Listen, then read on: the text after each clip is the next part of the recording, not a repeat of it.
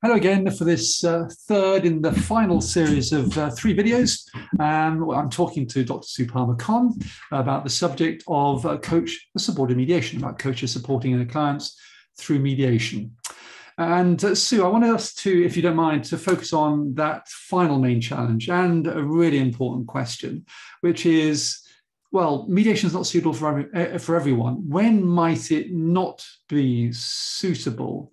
And I'm thinking, for example, maybe of an example where you might be one or both maybe fall into this category of what people often call extreme narcissist behavior. But I'm sure there may be many reasons why it's not suitable. But can I have a chat about that kind of area of unsuitability? What are your thoughts there? Yeah. I think even with narcissistic behavior, if it's controlled behavior, it's still suitable for mediation, maybe not face-to-face mediation, but shuttle mediation or hybrid mediation, where you've got a lawyer for one or both clients in the mediation process. However, with extreme narcissistic behavior, there is absolutely no way that the other person is going to be able to get through. And almost inevitably, that is going to end up in a litigation process, which is such a shame because there's no reason for any divorce to end up in court. Can I delve a little bit deeper with you? Why might that be the case with let's call them extreme narcissistic behavior. Let's give it kind of a label from that. But what is it about that person that makes them doesn't give them the capacity, if you like, to meet the requirements of what mediation will require of them? Yeah, I mean, people that are on the narcissistic personality disorder spectrum, the common factor is a lack of empathy. If they can't empathize, then they're not going to be able to negotiate. They will only see their point of view. And very often, we don't talk about female narcissists as much as we talk about male narcissists. Male narcissists will try to win an argument by charm and, sort of trying to influence. A female narcissist will win it by being very nasty. A female narcissist, in a relationship, they are usually much more hostile than a male narcissist, which in turn then causes their partners to exhibit more hostile and angry behaviors during an interaction because they just don't know how to deal with it. And this is something that, it sets up a pattern of emotionally abusive behaviors, which is really difficult to get out of. And when this almost inevitably leads to divorce, then that inappropriate behavior isn't going to be moderated, even with a really good mediator who is, trained to be neutral, trained to calm situations down. Narcissists can be very, very cruel because deep down they are so insecure that that's their only way of getting to the top is by cruelty. And I would say to mediators, by the way, if you do have someone like that, you probably find it. You may, if you've missed it, that if you miss the fact that they are, you may well end up being blamed, judged, if it doesn't work out. Because my experience of that kind of behaviour is that if things don't work out for that person, the inability to take any responsibility, which of course is wrapped up in the empathy and everything else that's wrapped up in it, and therefore they need to find someone or something or some situation or another person to blame, and you become that scapegoat, the mediator, or indeed the coach. And so we need to be and this is characteristic of narcissistic behaviour. They will do what we call love bombing you'll be the best thing since sliced bread, you'll be the solution to every problem. But they can turn on a sixpence, and you'll be subjected to their narcissistic anger and abuse. And isn't at the heart of this, Sue, and you'll know better than most, I guess, the need to be in control, the need to feel in control, and this notion I think you just talked about, which is, I think I've heard it called intermittent controlling. And so you to love bomb, make some, and then it's all about, isn't it?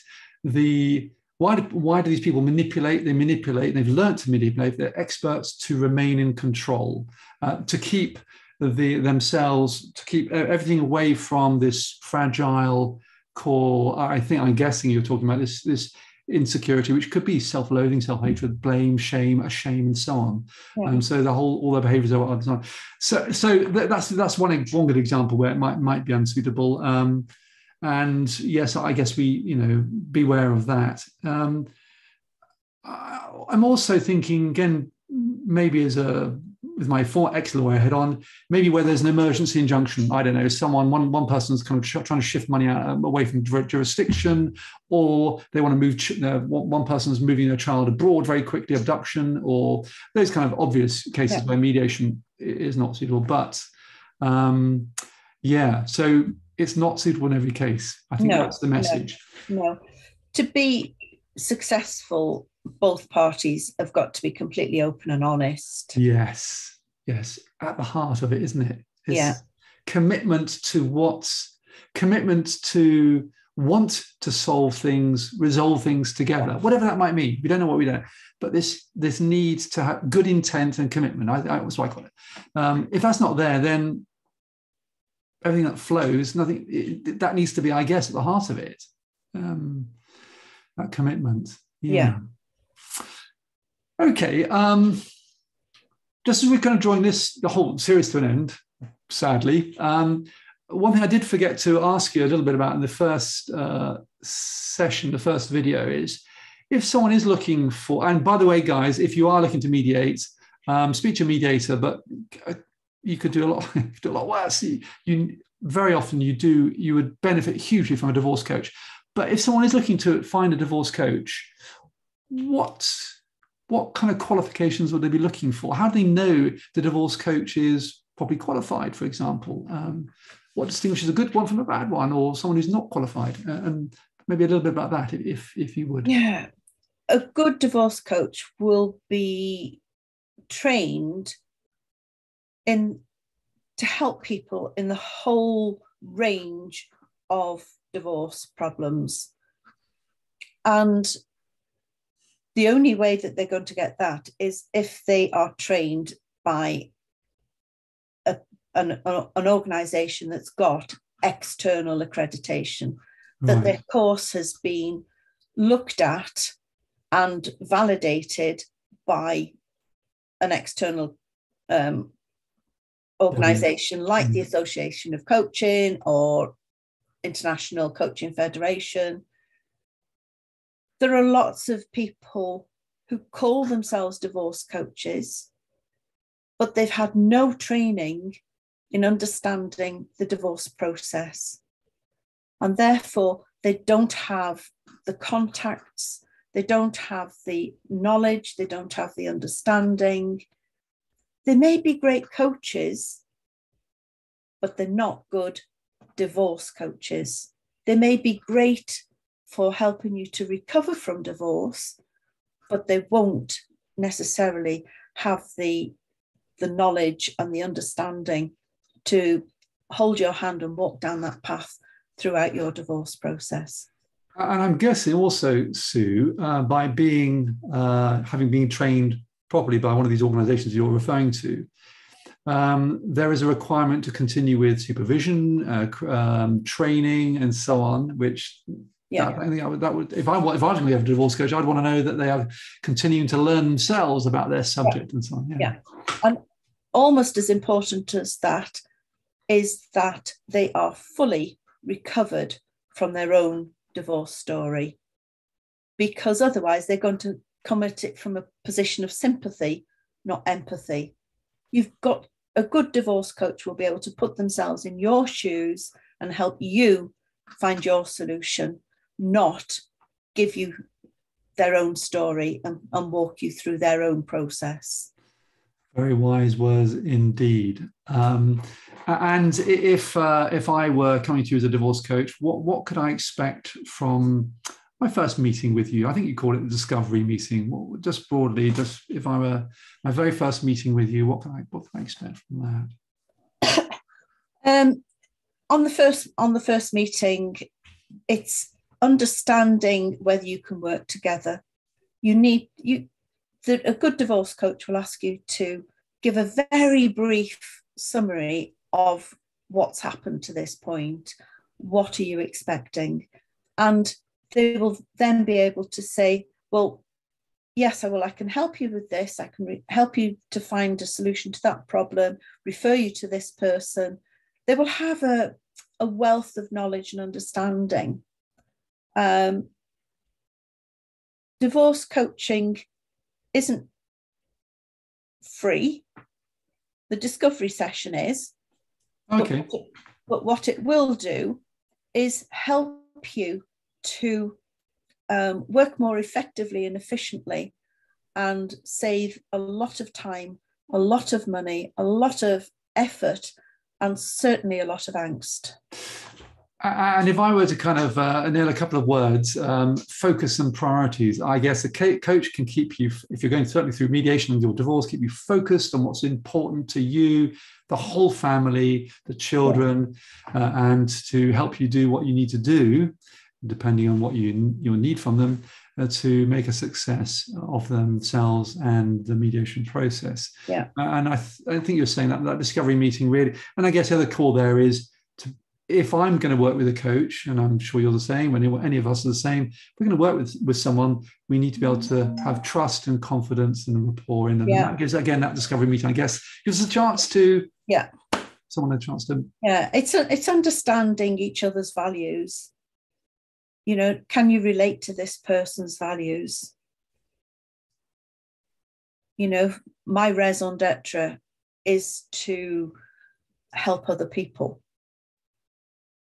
And, you know, I pride myself in the level of understanding that I can bring through my personal and professional experience.